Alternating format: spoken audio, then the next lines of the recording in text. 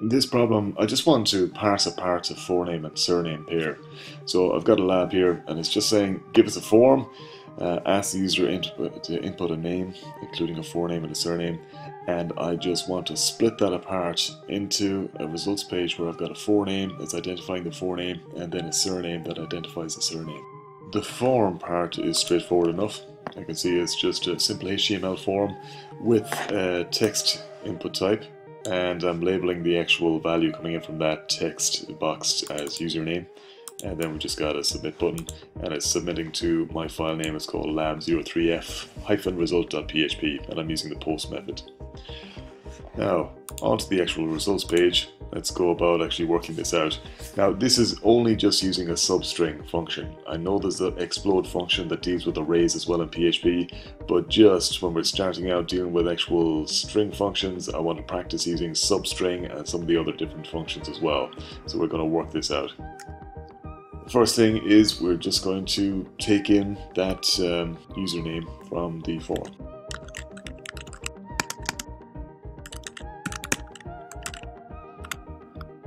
Next, I have to figure out what is it that actually identifies the difference between the forename and the surname. Well, if I've typed out this particular name here, I can see the item that identifies the difference between the forename and the surname is the space character in the middle. That's exactly what we see with the human eye, and it's no different when we're programming it with PHP. We want to find where that space is, and the way to do that in PHP is using the strpos or string position function. Looking up the strpos function in the function reference, we can see that it can possibly take 3 different arguments. The third one is optional though, because it's wrapped in those square brackets. So what it is, we're looking for a needle, which is the second argument, so that's the space character, and we are looking for it in whatever the user string is, in this case username variable. And it's going to return, well in our case it's going to return a number. So if I go back and just type in the different variables, and we can see that I've just put in the username as the first argument and put in a space character as the second argument. So I'm looking for where does the space character occur first of all, give me the actual string position of that. Let's test it so far and let's see what that space pos variable holds after that string pos function has been called. So saving that and going back into my browser to test, I can see that it's giving me 8. Does that tally with the actual name that was in the user form? I've got 8 different characters in Alphonsus. Why does it actually give me an index of 8 for the space? Well, any of these indexes that return from string functions, they always start with the first character listed as index 0. So it starts counting 0, 1, 2, 3, 4, 5, 6, 7, and 8 is the space. So all is correct so far. Let's go back to the code. Next thing I need to figure out is what I'm going to do with that space pos, with this index of where the space is. So I have to think about how can I actually use PHP and find a function that can take all of the different characters from the beginning of the string up into that space. So the ideal function for that is just a substring function. Bringing that up in my function reference, I can see substring. It's going to return a string to me, and it takes at least 2 different arguments and possibly an optional third. So we can take a look and say, well, the first string is the input string must be 1 character or longer. So that is just username in my case. In start is where do I want to start taking strings from? So characters from, in our case, that will be 0. I want to start taking from the very beginning of username. And then the last optional function is the length of characters that I want to take. Well, in our case, we want to take 8 characters. So if I actually just put the space pos variable in there, that should work.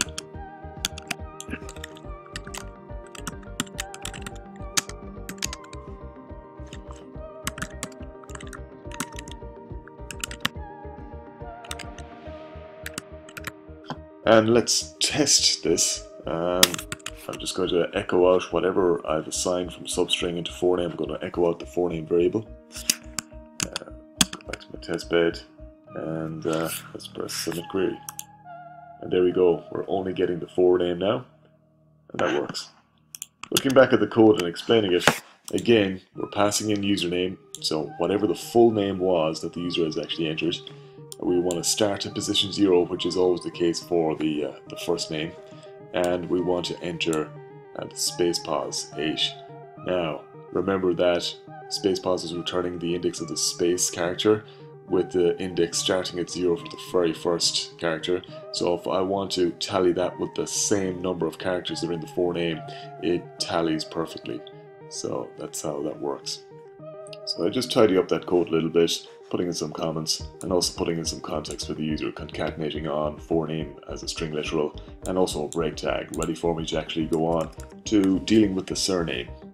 Now the surname, again, keeping in mind that we have already got the space position, and that's stored in that variable called space pause. I know again I'm going to be using substring function in some way or form, so I'm going to start typing in substring.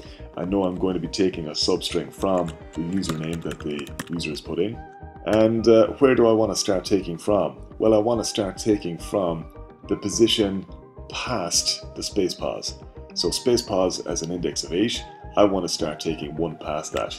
Great thing with using functions and passing in arguments to them in any programming language, and PHP is no exception, is I can usually just add in numbers on the fly like that. So I want to start taking letters from one character past the index of where the space character was. So I'm adding one in there, not bothering creating a new variable, there's probably no need. Now, the last argument then is how many different characters do I need? Well, one way to work this is just not put in any third argument at all. If I go back to the substring in the function reference, remember that it was optional.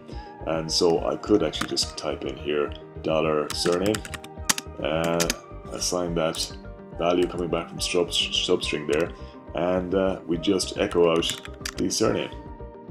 As it does, no problem. If I wanted to be more accurate with it and I wanted to add in this third argument, is there any way to actually find out through the PHP code automatically that how many different characters were in their surname? Well, there is. I mean, I could actually use the strlen function. Strlen function just takes one string argument. Again, I'm going to be passing in the username variable.